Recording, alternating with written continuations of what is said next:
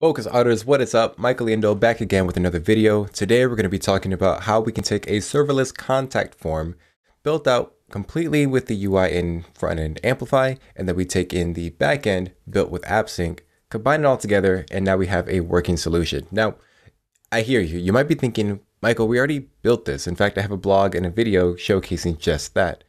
Amplify has actually come out with some improvements in the extensibility aspect, so don't go. Definitely check out this video. That way you get the new, updated with the latest best practices, scenarios. That way you can take your application and just build it out that much easier.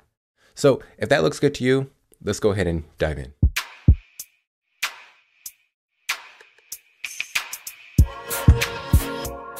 Okay, so as we dive in here, I do want to let you know I'm taking in your feedback, and a lot of you have been asking for repos, so I want to let you know that we have that listed here. We have this Amplify contact form. I'll link that in the description, but all the projects are going to be living under this Focus Otter org that you see here on the left. As far as the repo itself, or the project that we're going to be building rather, we have this contact form, and if you checked out the last video, you saw how I built out this front end using the Amplify React components with a lot of the React primitives that we have going on. But that's not what we're here to talk about. Today, we're going to be talking about how we can take this application here, where I can say something like Focus Otter, throw in my email, there we go. And then we can put in some text. And when I hit send message, you get all these details here. We want to go ahead and take that and send it over to a backend. So let's go ahead and get started. Now, a quick little overview of the architecture that we're dealing with. You just saw the front end, and then as far as the backend is concerned, we're going to have an API key set up as a security model over our AppSync API. Note that we're using GraphQL and not REST. Now, this is going to manage all of the contact form information that's going to be coming in through our form. This API is going to go ahead and store those details in DynamoDB. That's going to trigger a Lambda function, which is then going to send off an email letting us know, okay, we have a customer that's interested in our products, wants to go ahead and give us some details or has some kind of inquiry, whatever the use case may be. All right, so what does the code look like and how are we going to get started? Okay, so this project is scaffolded with create React app. So what I'm going to do is say amplify init, and this is going to initialize my project for React.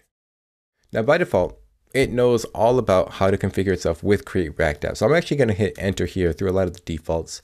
Note that it knows what my application looks like. I'm just going to bump this up a little bit for you. And the configuration looks pretty good to me, so I'm going to say yes. From here, it's asking me, what do I prefer, a profile or keys? A profile is what we have, and I'm using the Focus Otter dev account. And that's pretty much it. It's going to initialize itself. We've been through this a couple of times if you checked out the other videos. So I'm going to let that do its thing, close the terminal, and then now we can really just focus on this index file, where I can bring in Amplify. Easy enough, we're going to import Amplify from Amplify, and then we will put in our amplify.configure, giving it the exports file that gets generated. All right, we got that set up. I brought up my file editor just to show you that that exports file is what gets generated when we initialize our project. We don't have anything listed in here of importance just yet, just really the region that we're working with. So this is really the only time I'm going to be showing this because down the road, it'll contain all of our secrets. So let's add in our first service here. This rest of the part is actually going to move by pretty quickly, where I can say, let's get rid of this terminal, and we might as well just shut it down from here as well, and move that to the side. So Amplify add API, and this is where we're going to be adding our AppSync API into our project. So this is going to say GraphQL. And then it's asked me what kind of API and what kind of mode do I want to set up. We are using the default authorization. The name is fine. And we don't want to have conflict detection. We can talk about that in another video. But really, it's going to be this single object. And I do want to edit the schema now in VS Code. So I'll do that. It'll bring over all of this. So let's switch this up to something that's more realistic for our use case. Okay, so once we get our candidate set up, this is pretty much what we're left with. We have this app model that's of course going to create our database. And then as far as the authorization is concerned, we have an API key, which gets generated by specifying allow public. And then we dictate what that API key basically permits. So we have these operations, meaning they can basically create themselves inside of our DynamoDB table. Each candidate gets a unique ID, and then we're storing these attributes, which actually correspond to the form that we have set up in our application. So this is looking pretty good. Note that we are making sure at an API level, not just the front end level, that an email comes through. It has to be an actual email format instead of some kind of arbitrary string. So this is looking pretty good. I'm going to go ahead and clear this out. And now we can get into the next part of our application, which is when a candidate gets submitted, they're going to be put into our database with this schema. That part's working just fine. But what happens afterwards? Well, essentially we want a function to be triggered. So I'm going to say amplify add function. That way it's going to be in charge of sending off the email. So with that command in place, let's go ahead and say, yeah, we do want a serverless function here. An amplify contact form, yada, yada, yada, that works fine.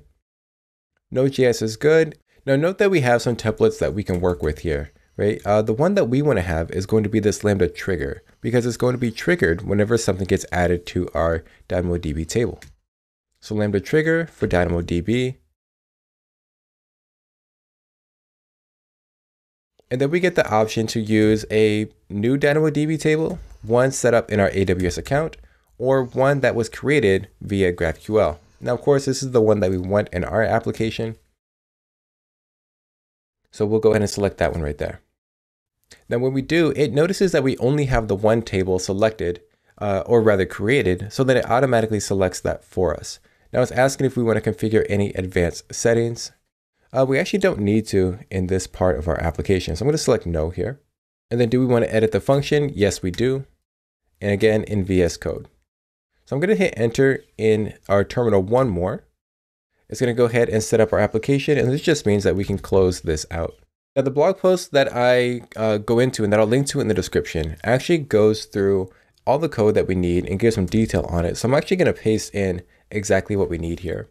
Now, one of the cool things is that we do get the types for our Lambda here, but that actually isn't too relevant because we have all the code already. So we're going to bring in the AWS SDK. From that, we're going to pull off the SES module, and then just recall that as items get put onto our DynamoDB table, it's a lot more efficient if those items get bashed and sent in as a stream of records. So whenever we have a stream, we're working with an array, which is why we get this array.records here. And there are a couple of tweaks that I want to make since this is coming from the blog post. In the addition of a name and email, we do have a candidate message. So I'll switch that over like that. And then this is going to be name, email, and message. From here, we have my name is candidate name, put in one more space, and then we can also put in their message right here. All right, this is looking pretty good. The one thing I'm noticing is that I'm just missing a curly brace. So I'll add that at the end. And this is essentially all we need inside of our Lambda function. Now, one of the things that differs and why this video needed to be updated is because we don't need to open up any CloudFormation templates to add permissions. Instead, we can go ahead and add those permissions in a file that gets created by Amplify. So when we created this Lambda function, essentially a custom policies file got created for us. And let's open up our file system and just take a look at what that means here. So here's our function. It's inside of this directory. And then we also have this custom policies.json file. If I click on that, this will let me inline any policy that I want to add. So if I switch this up with this code right here, now I can go ahead and have a policy without having to mess with the CloudFormation template. This just gives our function the ability to call the send email API with the allow permission, and then the ARN statement. Note that we also support wildcards. So that way I can say, I don't want to hard code the region, and I definitely don't want to hard code my AWS account number. But in this case, I can go ahead and put in the email address that I want to use for my account. Now you might be wondering, where does this email address come from and how do I get that set up as an identity? Well, if we head over to the AWS console, you'll notice that over here, we have within the console the AWS SES. So I'm going to go ahead and click on that. And we can create an identity right over here. Once I click on create identity, we have the email address and I can type in my email address that I'm using, just like that. Then once I click on create identity, it's going to create it in such a way that I have to verify the email that I'm entering in here, of course. So once you verify that email, you'll be all set to go.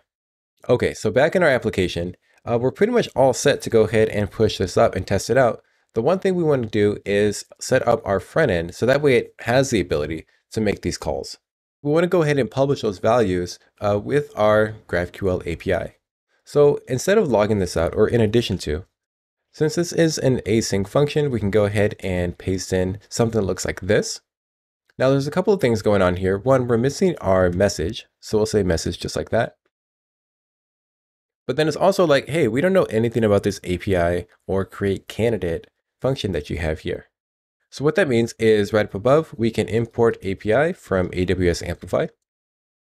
But we still need to be able to get this create candidate function created for us. So I'm going to say import create candidate, and it doesn't really know where that's coming from. So we're just going to say from, and then we'll put in some kind of question marks right here. Now with this out of the way, let's go ahead and push up our application using Amplify push. Now again, if you've seen any of my videos before, I'm going to go ahead and push this up, accept the generated table that verifies everything that we created. And from there, we're going to go ahead and test this out within our application. So let me fast forward until we get to that part. All right, so I just got done building. Note that I did have a push error. One of the things that I did was I didn't have this listed as an array. I went ahead and I switched that. So if you got a similar build error, that was just my bad again on copy and pasting.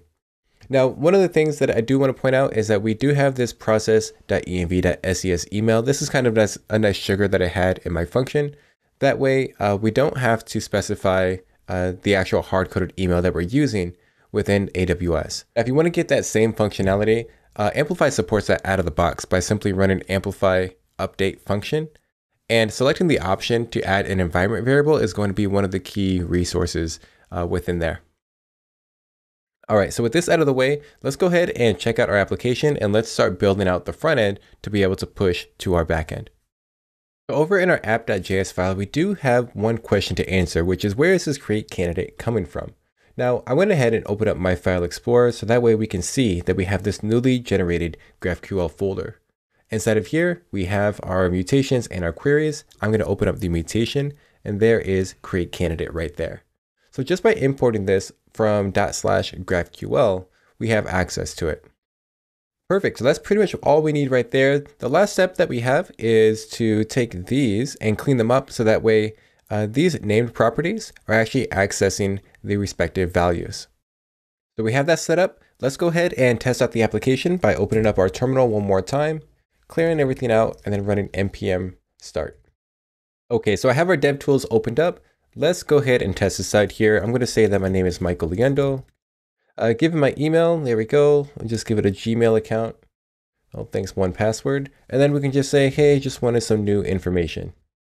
Just like so. Now, when I click on send message here, note that we got a 200 from GraphQL. That's looking great. And then any moment now, we should be getting an email. So let's go ahead and check out my email to see if it just came in. And there you go. My name is Michael Leendo. You can reach me at mtleendo@gmail.com. And then we also have the message that we created. And note that because we're using template strings within JavaScript, we have that indentation and all that stuff automatically getting applied, line breaks, etc.